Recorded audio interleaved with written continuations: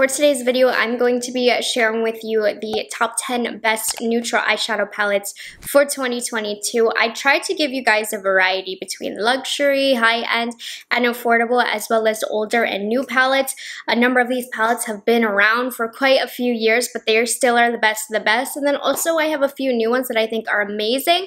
More brown-based neutrals, and also palettes that I feel like can deliver you many different tones of neutral, whether that be cooler, warmer, or more neutral. So I have a really great variety here. All these are phenomenal quality. If you want to see the best 10 neutral eyeshadow palettes that you can get your hands on, then you are in the right spot. So I'm just gonna go in alphabetical order by brand. This is not in any particular order, so let's start off with A. This is a palette that has been around for such a long time, but it is just a classic neutral palette. It hits all the bases for me. So this is the ABH Soft Glam palette. You can definitely pick this up on sale. You don't need to pay full price for this since it is an older palette, but this has warm tones, neutral tones, some orangey tones right here. This I carry in my bridal makeup kit. I have a second one that I use because it's so versatile. It covers so many looks that my brides ask for, and the quality of course is great. The mattes blend so beautifully. As you know, ABH is super pigmented. The metallics here are really gorgeous on the eyelids. This is a foolproof, easy to use eyeshadow palette. It's one of the best. It's been around for such a long time. So if you feel there's a hole for neutrals in your collection, this in my opinion is a must-have in every neutral lover's collection. You won't be disappointed. Smoky looks, you have colors for eyeliners, highlights, everyday natural looks. It's amazing that in this 14 pan palette they were able to cover so many bases. Next up, I am moving on to Artist Couture. This has definitely creeped up in the last couple of years as one of my all-time favorite neutral palettes because again, it's just so foolproof. So this is what this one looks like. You can see it's a little less smoky than what the ABH would look like, but I love that there's a pop of khaki here. There's a mustard tone here. This is a really great everyday neutral palette where you don't need to think too hard about what look you're going to create, as well as it being just a really great quality palette. You'd be surprised as to how deep this goes. It is very, very blendable, and it's just a trusty palette to have in your collection. I think it's gorgeous. It stands out from the ABH because of these green and mustard tones that you don't find very often in neutral palettes, and I feel like it's a very modern take on the neutral eyeshadow palette. It will totally keep you on trend. Again, you can get something smoky, you can get something really light as well. They have another palette that's like this, but I prefer this one. It's a little bit more neutral. The other one is a little bit more warm. I don't know. This is the one I keep grabbing for, and the shimmers here are also insane. I wanted to add an option in here that was also pretty affordable, but gave you a lot of colors to work with. So I do always recommend looking into ColourPop. They have a few really fantastic neutral palettes. The one that I chose for you guys was Bare Necessities. I think it covers a large range of neutral bases. So when you look at it, you have more cool tone light neutrals here, a little bit more in the peachy browns, more in the mauve family, more in the chocolate browns, and more in the deep smoky browns. I think it lays it out in a way that is very easy for the user to be able to come up with looks. And you can get so many looks because look how many colors you are getting in this palette. If you don't have a lot of colors in your palette or options, I think this is really great because I love how ColourPop is able to keep this at an affordable price point while offering you a lot of different shades. Now, I will say with this palette, there are some redundant shades. A lot of the shades are going to pull very similar on the eyes, but nonetheless, it's a great palette. It's a great value, and you really have an endless amount of neutral options. I love the mauve row. I think that makes this one stand out from the other palettes that I'm talking about today, and ColourPop's formula is super solid, you guys. You know, it's not going to be as good as the ABH or Artist Couture quality, but it's definitely very easy to work with. If you're not an eyeshadow formula snob, like guilty over here, you're definitely going to be happy with this formula. And look into other options that ColourPop has as well if you're not interested in this one. Maybe it's too big, maybe it's too much at once money-wise. They have Going Coconuts, which is really great. It's a 9-pan palette, and they also have a lot of little quads and 5-pan palettes as well that are going to have really great neutral selections. So definitely take a peek on their website, see what they have available to you, because ColourPop is a great option when it comes to adding neutrals at an affordable price. Okay, I have quite the luxury option here, but this is one of my favorite favorite everyday, kind of cooler toned neutral palette. It still is a little bit more brown based, but this is a Dior Quint. And you know, Dior is very, very pricey, but this is one of the easiest to use formulas. It's extremely pigmented and so pretty and effortless looking on the eye. It looks really elegant. It's not too glimmery or obnoxious. This is the shade Soft Cashmere. Now, purchase Dior with caution. They definitely have a lot of hits and misses. I totally do need to do a Dior rankings one of these days very soon. But you can see this runs more in the taupe family as opposed to being really warm or red, but I love that. I find those tones to be a little bit more flattering on me. But again, you're gonna have to want to treat yourself if you pick this up. This is more so about the luxury experience, but I'm certainly not disappointed with this formula. It's one of my favorites. It's one of the easiest to use. It's a quick, easy to grab, thoughtless palette. And if you want to treat yourself, Dior Soft Cashmere is one of my all-time favorites. Quite the contrary for the next one, but I wanted to offer you an extremely affordable option. These are the e.l.f. bite-sized eyeshadows. Now, formula-wise, are they the top 10 best quality that I have? No, but these are so great for the price. One of the best values for the price that you'll find. These are $3 each. They might have gone up like $1 in price, maybe. They were $3 when I bought them. The one that I would recommend the most to you, this one is my favorite. This one I find to excel in quality is the shade Truffles. This black shade right here is incredible. One of the best blacks, and I can't believe it is in a $3 palette. And this shade also is really shimmery. And this is a very easily guided palette so that you're able to get a super simple, very pretty glam neutral look. If you're looking for something a little bit more brown based, maybe not quite as cool and smoky as this one, Cream and Sugar is also a really great one to get into. You can see right here, this one is a little bit more tan, a little bit more everyday friendly if you like to be a little bit softer, but you can pick up both of these for like $6. So how can you complain about that? Or you can pick up just one. And if you are balling on a budget, you won't be disappointed with these eyeshadows. I honestly cannot believe the price point. Now, I don't love every eyeshadow that they have that comes in this format. I think some do kind of work like $3 eyeshadows, but the neutral ones, they really did a good job with. Oh, this is one that is not as popular, but I love this palette so much I had to mention it. It's definitely one of my favorites of 2021, so I had to put it here. This is not appreciated enough in my opinion. This is the Melt Cosmetics Brunette palette. And part of the reason why this is so underrated is because Melt Cosmetics can be very inconsistent, but I freaking love this palette, you guys. It is so easy to use. I think it smooths the texture on the eyelid. They blend like butter. There is one flaw. I think like this shimmer right here is a little chunky, but let's pull that color out.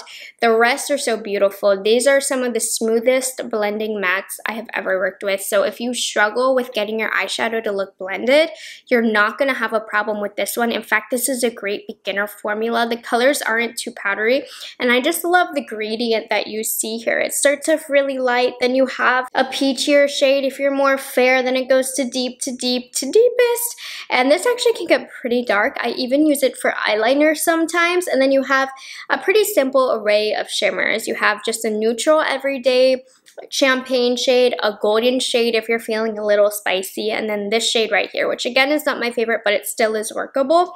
But in terms of the mattes, this is one of my all-time favorite neutral palettes. Ever since I tried this last year, it's been in my top for neutral palettes, and I highly recommend you looking into this. Nobody talks about it, but it is so, so good. Next one that I have here is from Nabla Cosmetics. This is the side-by-side palette. And what I love about this one is the variety of neutrals that you are getting here. And then also, of course, Nabla, in my opinion, has an underrated eyeshadow palette formula. So if you take a look, you have all different depths here. You have light to black. You have warm to cool to really neutral. You have golden shades. It's just an all-encompassing neutral palette that is going to cover every single base for every single look that you're going to need, staying within that kind of brown toned neutral family.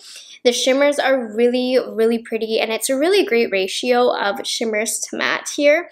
I'm very particular about my brown gradients, and I love that they have all different types of transition shades for me to choose from, for me to build from. I love building my browns, starting off with light, then a medium, then a dark, then a deep dark. That, in my opinion, is the best way to get the most blended look, and this really covers all of those bases.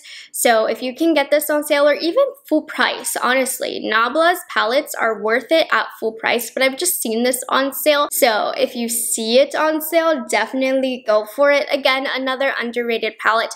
The mattes can be a little bit on the powdery side, so a little messy, so just be careful of that, but they are full of opacity and very, very easy to blend. Another underrated neutral palette that is just amazing for how well it covers all bases of any kind of neutral look that you're going to need. Okay, it could not be a best neutral palette without this guy right here. This is a pricey palette, but in my opinion, it is worth it if you are going to consistently be using neutral colors. This is the Biba palette by Natasha Denona. She is, I think, maybe the most expensive palette that I'm talking about today. You still get a lot of colors though.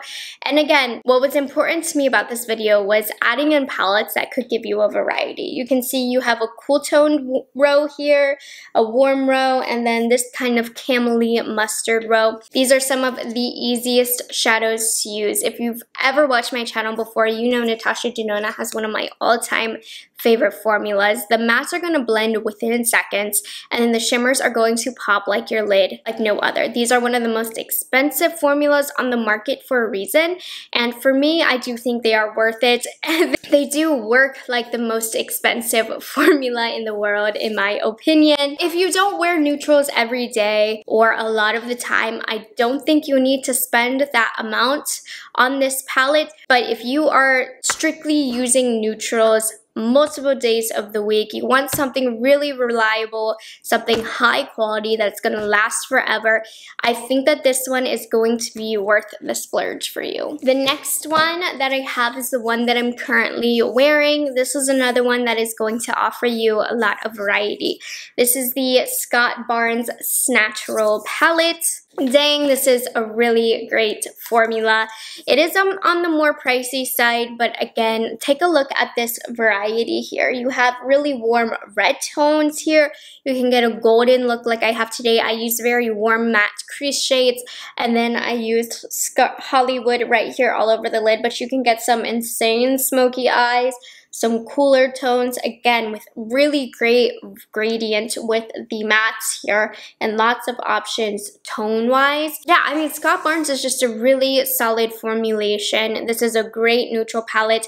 It is created by a celebrity makeup artist who is known for the bronzy neutral look, so you can really see that experience within this palette. It's gonna cover all of those bases that you need, so I highly recommend this one. It is really great for travel. You have a lot of options to work with. The formula is really pretty, and if you like extra shimmery, kind of glimmery eyeshadows on the lid, I recommend this one as well because the lid shades in here are really, really beautiful. I mean, look at my eyelid. I love them. And then the last one that I have is from Viseart. Now, I don't recommend this one because this is super duper expensive. This is definitely for artists, but Viseart just launched kind of a mini size of this palette, which makes it so much more affordable. These are some of the best mattes that I have ever worked with.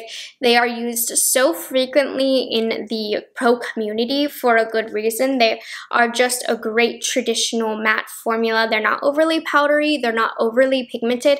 They just work and they're easy to blend and they do exactly what they're supposed to do.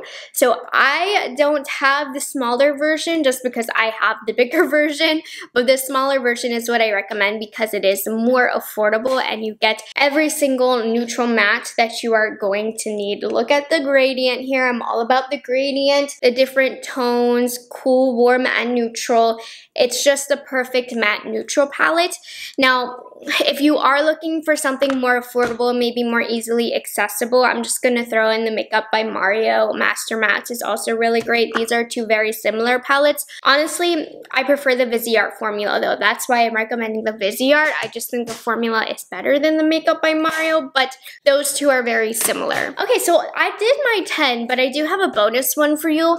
And the reason why it's a bonus is because it's sold out. So just in case that ever comes back or you come across it, I wanted to add this in. But this is the newest Tom Ford quad, one of the newest, not the newest, but this is the Metal Lust palette. This came and took my world by storm. It's just a little quad here. It is the worst value in this video. It is $89 for a quad, but dang if it isn't the best formula. So I love these mattes. You can use the same single matte on your eye, but it looks like multiple mattes as you layer. They can add depth within themselves and on top of themselves, which is incredible, super easy to blend. And then this is one of the most amazing lid formulas as well. Tom Ford really did it with this palette. It definitely overshadows his previous formulations. This is the best of the best from his line. One of my favorite tones for neutral looks. And I love that it's a quad because you don't have to think too hard about what look you're going to create. So just in case you happen to come across that, you're interested in Tom Ford, I wanted to squeeze that in. I know, don't hate me if you can't get it, but it is one of the best neutral palettes of 2022, if I'm being honest. Anyways, you guys, there we have it. Those were my top 10 neutral eyeshadow palettes that you can get on the market. In my personal opinion, there are so many more amazing neutral palettes out there. I struggled, okay? There was a lot more I wanted to put in this video, but I didn't want it to overwhelm you with the options because these are just neutrals after all, and they're some of the easiest to formulate. So let me know down below what some of your favorite neutral palettes are. Let's share, let's converse. If you're still on the hunt, make sure you check out the comments to see some other neutral palettes that others love in this community. And thank you guys so much for being subscribed to my channel and liking this video, and I will catch you guys in the next one. Bye guys, have a good one.